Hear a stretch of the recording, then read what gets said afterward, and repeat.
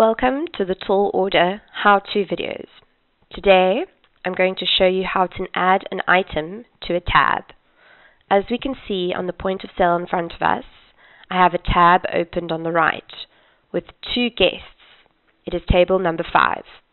Now I'd like to add an item to this tab. Let's add a coffee.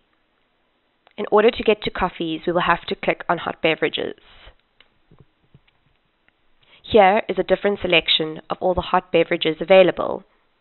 I will then click on coffee. From here, you will see details of the coffee that is needed in order to place the order. Different sizes and different types of milk. Let's select a small coffee with skim milk. Here, you can make item notes if needed.